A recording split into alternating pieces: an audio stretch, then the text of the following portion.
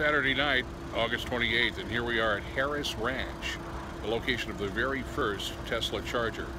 Not a supercharger, just a charger, and the Tesla battery swap was in that car wash building over there. It's all locked up now and closed, all the signage is gone. But this is historical because there was signage up back about a decade ago in 2008 that said this is the future of transportation, and this was where you charged your Tesla Roadster right here.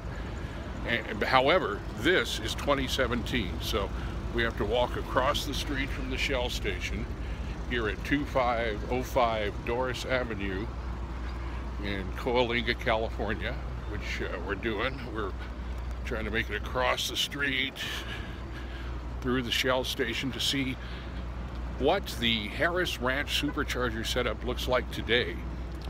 And here's the Shell station gas prices, which are $3.19 for diesel, $3.49 for regular. But here's the important thing to know once we get across Doris Avenue is how many superchargers there are now available. They have moved over here in front of the elegant Harris Ranch restaurants. The Harris Ranch restaurants have 3 levels of service: an elegant dining option, a coffee shop option in the ranch kitchen, a gift shop where you can buy steaks, and a luxury hotel with an Olympic-sized swimming pool. All here opposite, those are the restaurants.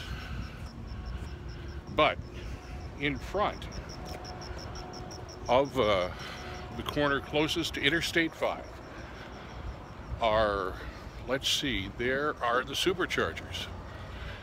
And there are 1, 2, 3, 4, 5, 6, 7, 8, 9, 10, 11, 12, 13, 14, 15, 16, 17. There are 18 supercharger stall.